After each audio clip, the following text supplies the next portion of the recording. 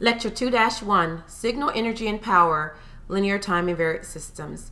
The objectives for today's lecture are to solve problems for signal energy and power, to review linear time-invariant systems and convolution, and to find the frequency response for a linear time-invariant system. Signal energy and power. For many signals, the signal energy is infinite. This usually occurs because the signal is not time-limited. Time-limited means it's only non-zero for some specific period of time. For these types of signals, it is usually more convenient to find the average signal power of the signal. The average signal power of signal x of t would be defined to be p is equal to the limit as t goes to infinity of 1 over t, the integral from negative t over 2 to positive t over 2, the magnitude of x of t squared dt, and the units are volts squared. The average physical power delivered to a resistor is given by p is equal to the limit as t goes to infinity of 1 over t, the integral from negative t over 2 to t over 2, the absolute value of v of t squared divided by r dt, and the units would be watts. You should be most familiar with average physical power, which you studied in your circuits analysis course. If v of t is periodic with period t naught, then the average signal power is p is equal to 1 over t naught, the integral over 1 period, the magnitude of x of t squared dt, and the units are volts squared. You should also notice that this is power, which is VRMS squared for a signal. An energy signal is a signal for which the energy is between 0 and is greater than or equal to that value and less than infinity. A power signal is one for which power is absolutely between 0 and infinity. So the main thing to notice here is that energy can be exactly 0, but power can only be greater than 0 and less than infinity. By these definitions, this means that a signal can either be an energy or a power signal, but it cannot be both. Example 1.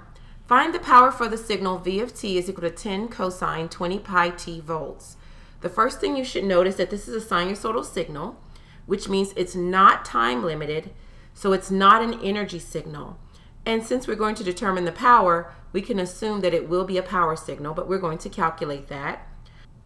So the amplitude of the sinusoid A is equal to 10. The frequency, omega naught, is equal to 20 pi radians per second. And the fundamental period, T naught, is equal to 2 pi over omega naught, which is 1 over 10 seconds. So we can find the power, which we know is going to be VRMS squared. But remember, the RMS value for a sinusoid is the magnitude divided by the square root of 2. So if power is equal to VRMS squared, that's equal to a squared over 2. And remember, this is because the RMS value for a sinusoid is a over the square root of 2. So this is going to equal to 100 divided by 2, or 50 volts squared.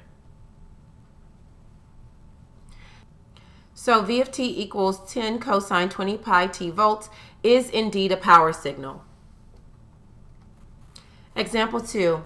Find the power for the following signal. X of t is equal to 5 rect of t over 2 times 10 to the negative 6, which repeats every t equals 5 microseconds, and 0 otherwise.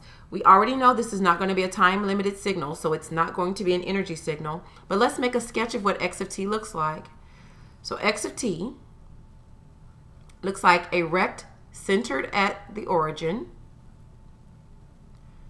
with an amplitude of 5 and a width of 2 times 10 to the negative 6, which means that the rect stops at a positive value of 10 to the negative 6 and stops at a negative value of negative 10 to the negative 6. And then the next rect is centered at 5 times 10 to the negative 6 and negative 5 times 10 to the negative 6. And then it repeats. So we know that T naught is equal to 5 microseconds. So to find the power, power is going to equal 1 over T naught, the integral from negative 10 to the negative 6 to positive 10 to the negative 6, x of t squared dt, which is 1 over 5 micro, the integral from -10 to the -6 to +10 to the -6, 25 dt,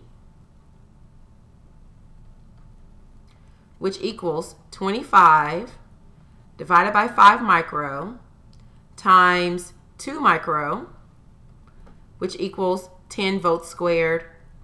So once again, we have a power signal. Example 3. Find the power for the following signal. G of t is equal to e to the j omega naught t. Now remember, e to the j omega naught t is a complex exponential. So t naught is equal to 2 pi over omega naught. But we can sketch a complex exponential as a vector. So this would represent a vector with a magnitude of 1 that's rotating at omega naught t, where if omega naught is positive, it rotates counterclockwise as t increases, or if omega naught is negative, it rotates clockwise as t increases, right? So we can also mark this with the real part as cosine omega naught t, and the imaginary part, which would be j times sine omega naught t. And we can immediately see that this is going to be a power signal and not an energy signal because the energy is infinity. So P is equal to 1 over t naught, the integral over t naught, the magnitude of x of t squared, dt, which equals omega naught over 2 pi, the integral from 0 to 2 pi over omega naught, the magnitude of e to the j omega naught t squared dt, which equals omega naught over 2 pi, the integral from 0 to 2 pi omega naught. Remember, the magnitude is 1, so that's 1 squared dt, which equals omega naught over 2 pi t evaluated from 0 to 2 pi over omega naught, which equals 1 volt squared. So some reminders. Remember, R is equal to 1 ohm and P is equal to VRMS squared in every case for average signal power. And also, does every signal have to be an energy or a power signal? Not necessarily. An energy signal has 0 average power and is not a power signal. A power signal has infinite energy and is not an energy signal. As we said before, you can't have a signal that's both. It's either power, energy, or neither. Some signals that are neither an energy or power signal would be, for example, e to the negative 2t, because if you sketch e to the negative 2t, that has a value for all time, which means when you integrate it from negative infinity to infinity, you won't get a value. And tangent omega t is another example. Random noise is considered a power signal, but some noisy signals are not power signals. Let's look at a figure. So here we have an example of 2 random noise signals. The top one is a power signal, the bottom one is not. Can we determine what the difference is? Well, you can see that the top one is constrained to be between some values, and it looks like the average may even come out to be 0, whereas the bottom one is constantly changing, although the values are random.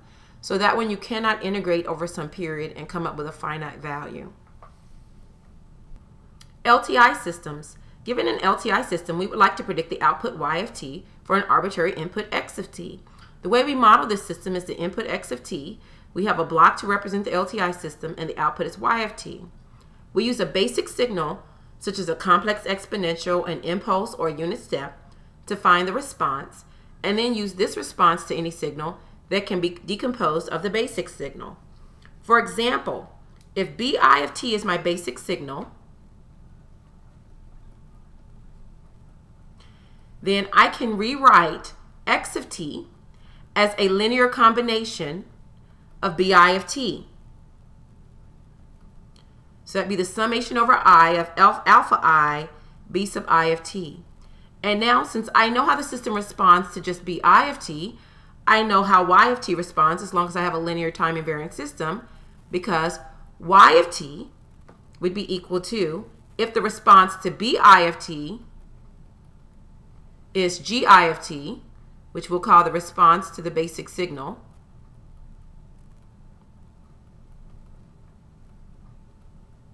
y of t is a linear combination of gi of t, so that would be the summation over I of gamma I g sub I of t.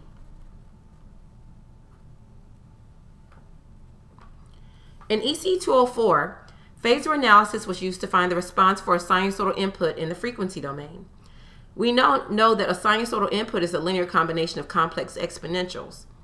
And the inverse phasor transform can be used to find the sinusoidal steady-state response of the system as given by the following equation, where h of j omega is the frequency response. So in the frequency domain, the LTI system input and output becomes y of j omega is equal to h of j omega, x of j omega.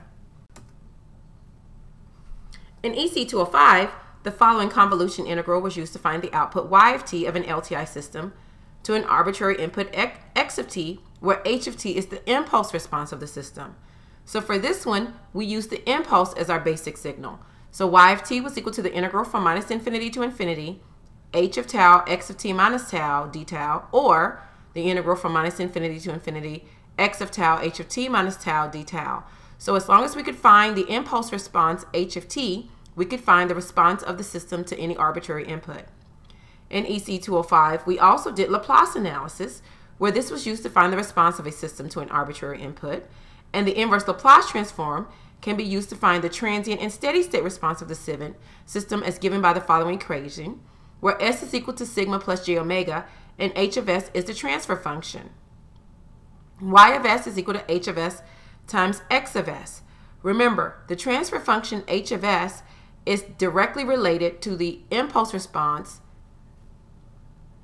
and the frequency response, where after the transient has died off, h of s would be equal to s equals j omega for sinusoidal steady state. Response to a complex exponential.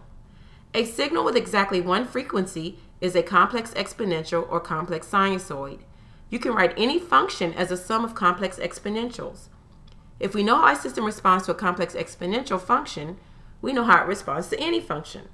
We generally use two sets of basic signals, the unit impulse and the complex exponential.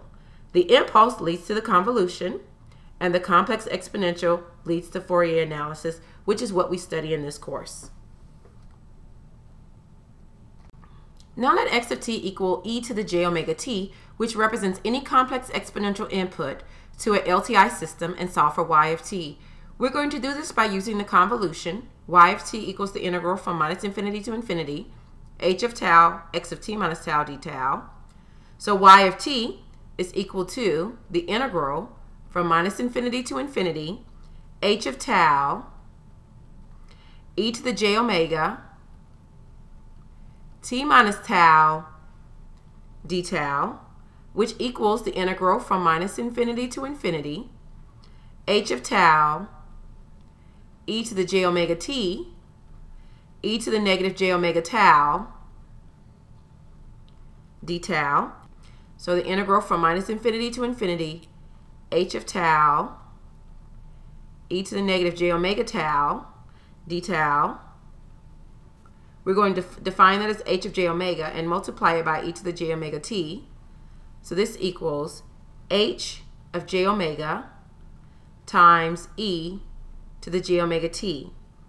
So the main thing I want you to note here is that our input was e to the j omega t, and our output also has e to the j omega t in it, which means that e to the j omega t is like our basic signal. So if I draw this in terms of the system, here's my system input.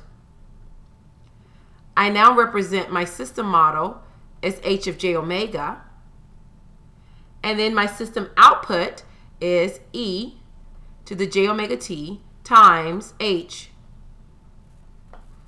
of j omega. So the input was a complex exponential, and the output has a complex exponential. So this is why e to the j omega t is our basic signal.